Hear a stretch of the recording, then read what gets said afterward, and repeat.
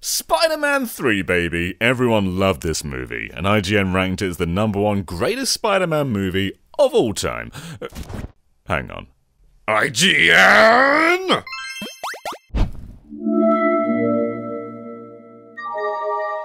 Alright, so Spider-Man 3 was divisive. 2 is easily one of the best superhero movies ever made, but 3 was filled with needless retcons and plot threads that didn't really mesh well together. But despite that, 15 years later, and Spider-Man 3 is mostly seen as a stupid, fun movie.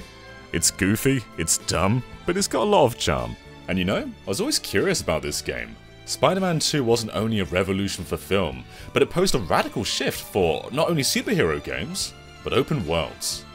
In previous releases, and his appearance in Avengers a few months ago, webs magically attached to the ceiling, and while it was functional in indoor environments, it felt incredibly weird outside and made Spider-Man's signature ability pretty lame. But in came Jamie Fristrom. During development of the first game, he was greatly dissatisfied with swinging, and worked on a prototype where webs actually connect to buildings and allow you to swing with real-time physics. It was good stuff, but way too late to make it into the final product, and so, this became the basis of Spider-Man 2. It naturally took a lot of inspiration from GTA 3, but it paved the way for open worlds to be playgrounds for powers, and focus on different methods of traversal. Without Spider-Man 2, we may not have games like Gravity Rush, and I don't want to think about a world without Gravity Rush. Simply put, everything before this is what you'd expect from a comic book game, but Spider-Man 2 was an important highlight of the entire console generation.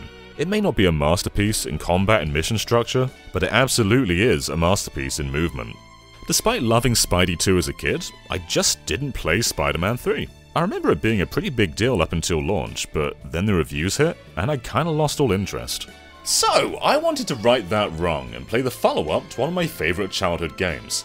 And do you remember a couple of years into the PS3's life cycle, they changed the font to this. But prior to that, the PlayStation 3 infamously had the Spider-Man font. Yeah, look at the S. That's the Spider-Man S. And maybe I'm the only person on planet Earth, but I find this box utterly hilarious. Yeah, so instead of embracing the open world, we start off in a closed-off indoor area fighting the most thrilling of Spidey villains, this guy, and his patient tutorial henchmen. It's definitely not the most exciting way to start the game, and it becomes clear pretty early on that this is a janky old thing. When disarming bombs, your webs just kind of float. You can also keep beating on enemies even when they're unconscious, until they're probably not alive anymore. You can swing them infinitely too. They're absolutely not okay. And you've probably seen those hilarious failed Spider-Man QuickTime events. They're from this game. And if you fail them, he sort of just forgets how to be Spider-Man and just flops down and dies. Weirdly, the PlayStation 3 version's missing a few effects, like some explosions for instance. So on other platforms, like this scene plays out like this. Help! Please! Someone! I'm going to die! But on PlayStation 3,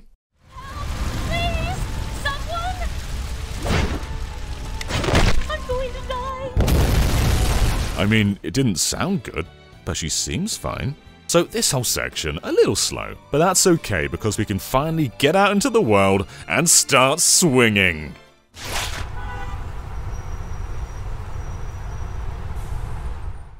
Do you remember how Insomniac Spider-Man seamlessly goes from cutscene to throwing you into swinging? Yeah, that was cool.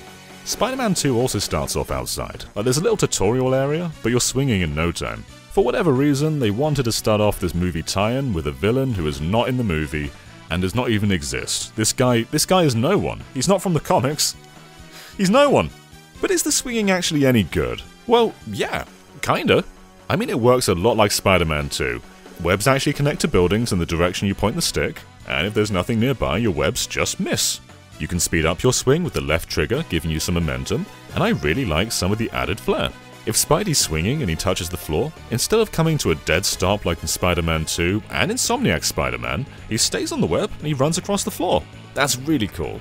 But in general, it is a lot more automatic than Spider-Man 2. In that game, you had to manually let go of webs with the A button. It felt a lot more involved. You're not just going through the motions of pulling the trigger and letting go and pulling it again. It's like you're actually detaching something.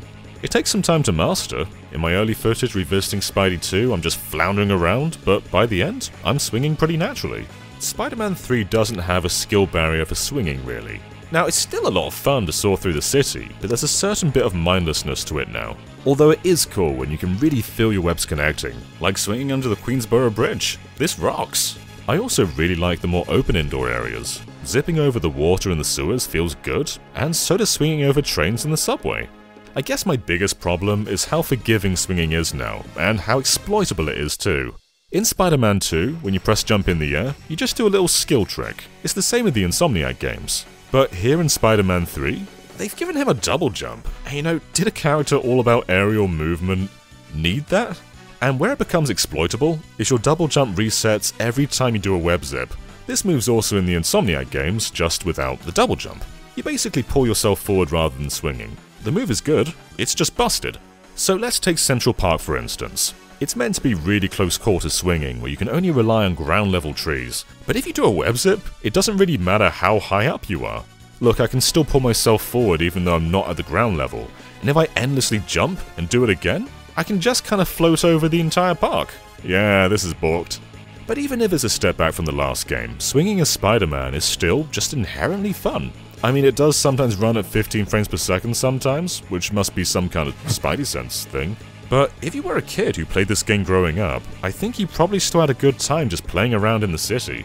Very little's changed with Spider-Man swinging today. Treyarch nailed it in the 2000s. Insomniac's just given it more visual care and detail. There's even segments where you disarm bombs, and that works in a very similar way to the science experiments from Insomniac Spider-Man, so you can blame this game for those. This is the true pioneer. Clearly schedules for licensed games are tight, and there's somehow like 4 versions of Spider-Man 3, and I don't mean 4 versions of the same game, 4 completely different games. This one's the HD version on 360, PlayStation 3 and PC, but there's also the PlayStation 2, Wii and PSP version, and that's a completely separate 3D game with its own levels, an own story, an own open world. And then there's the GBA and DS games, and that's not describing one game, that's describing 2 games. GBA, DS, not the same thing. They were all handled by separate studios, but that's a lot of games to make in such a short time, especially to meet a movie deadline. And consider Treyarch were making Call of Duty at the time, and their last Spider-Man game wasn't 3 years ago with Spider-Man 2, but 2 years ago with Ultimate Spider-Man. So how does Spider-Man 3 meet its deadline? By barely being Spider-Man 3. Here are the actual parts adapted from the movie. There's the fight with Harry as he becomes the new Goblin, there's Spider-Man getting the symbiote suit, there's the fight with Sandman in the subway, and then there's the ending. Yeah, that's it. 4 scenes, and one of them's a cutscene, so 3 parts of the actual movie are playable. Do you remember in the movie where Peter got so swept up in being Spider-Man that it ruined his relationship with Mary Jane? Yeah, that's adapted as this. This is so fun!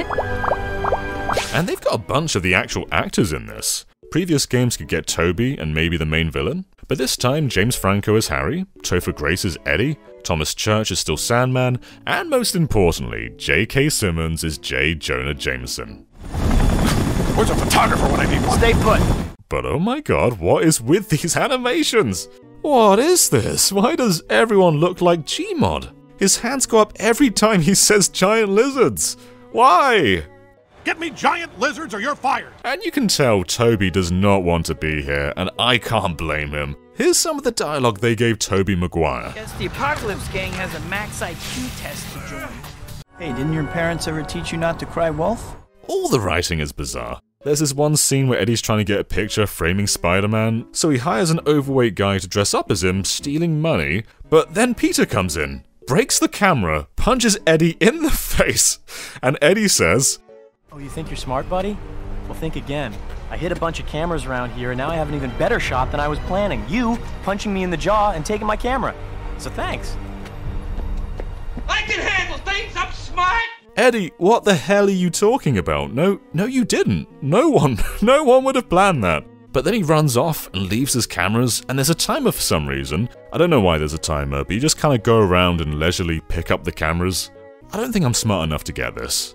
And going back to Mary Jane a moment, there's literally no development with her for most of the game. There's like 4 missions where you swing around and she just loves it, but once Peter gets the black suit, suddenly he becomes unhinged. And despite there being no tension or development between them, This scene happens, and keep into account you're not missing any context. This scene begins in a quiet restaurant with no one talking.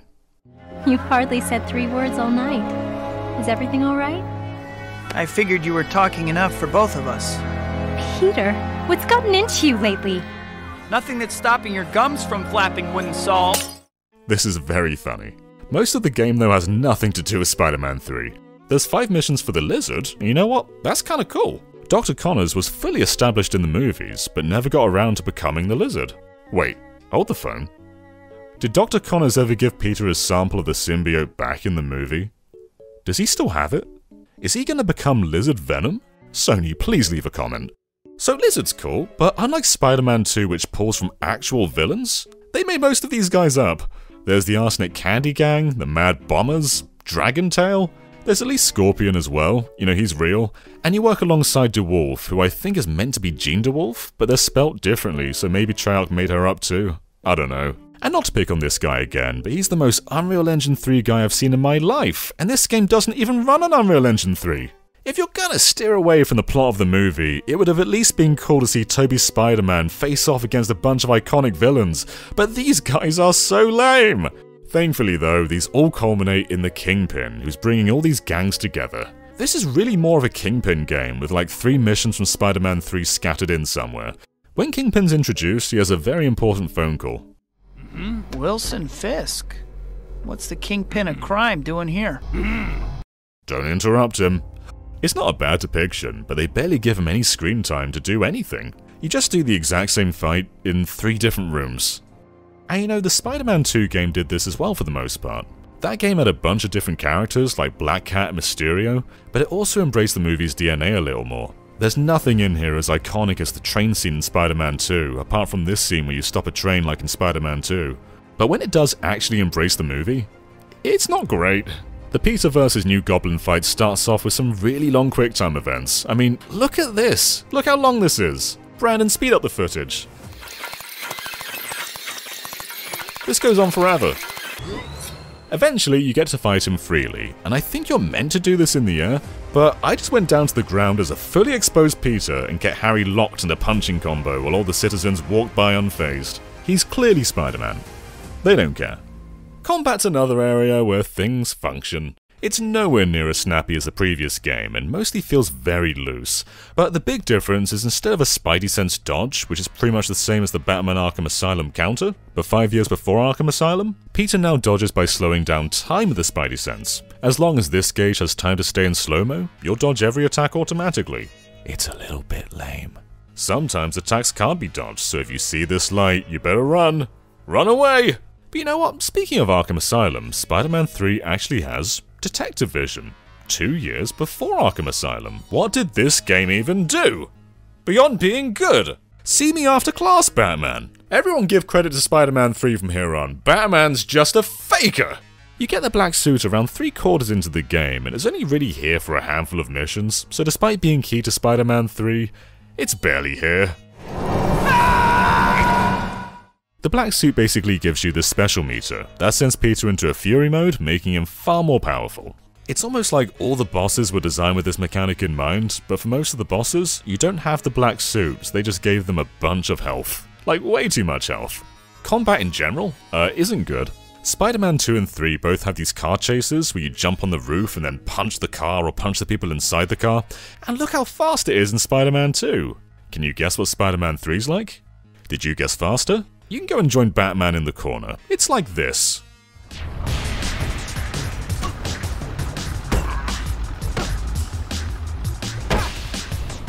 But why is it like this? They had it right the first time! And god, let's go back to the boss battles. Yeah, they all have a stupid amount of health and barely any strategy. I usually just hold down the Spidey Sense when I can, and I guess just punch them until they die. There's a couple of different strategies, like this one where you stand on these grinders, and it tells you what button to press way before you need to press that button, and then that's it really. At one point, Rhino stopped wanting to fight me, and to be honest, I get it.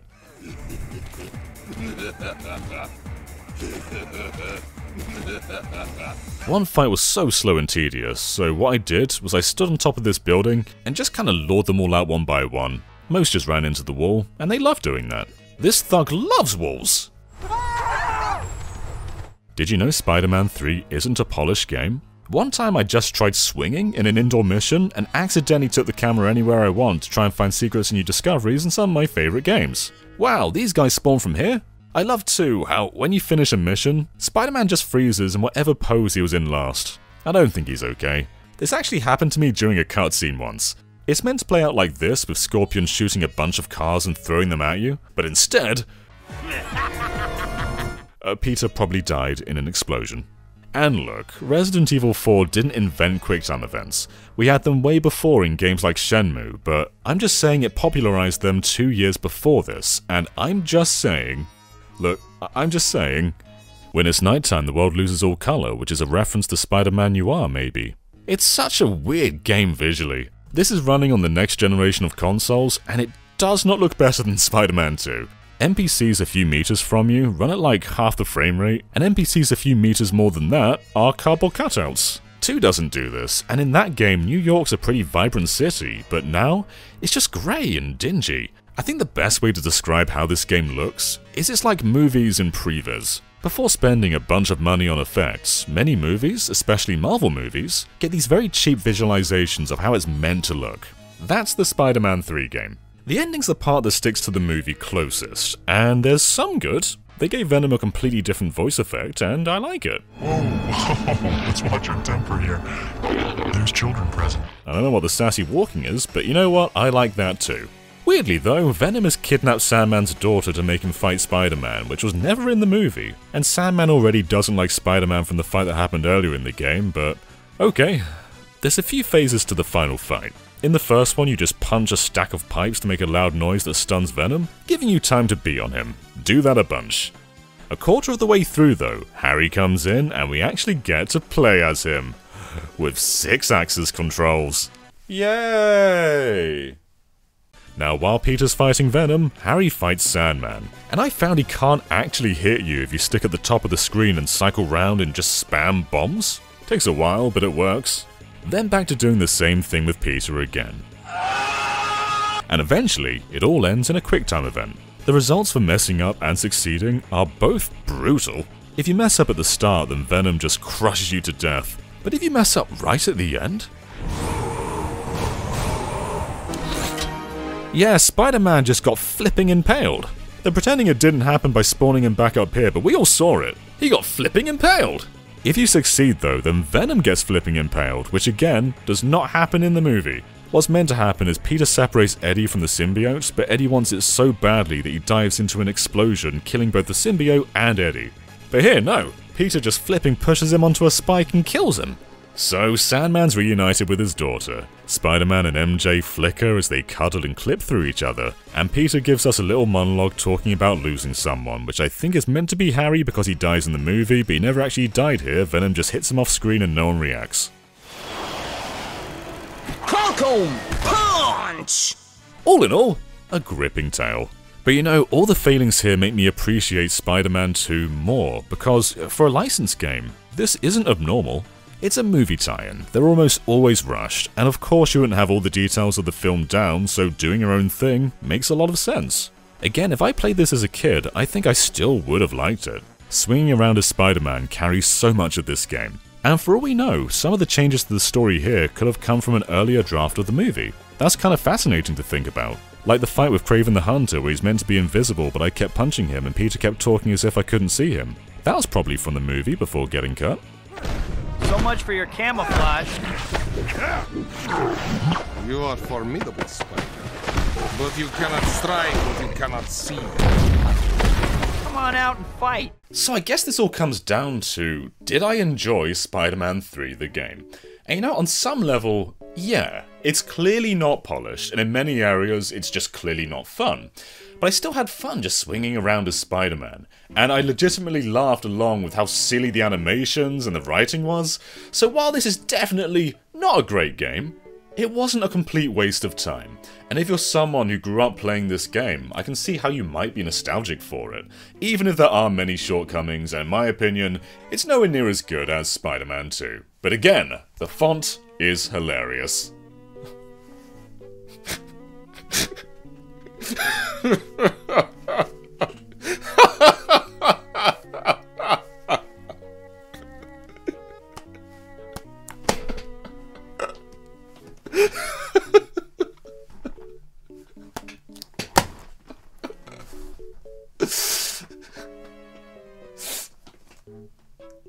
It's the same three.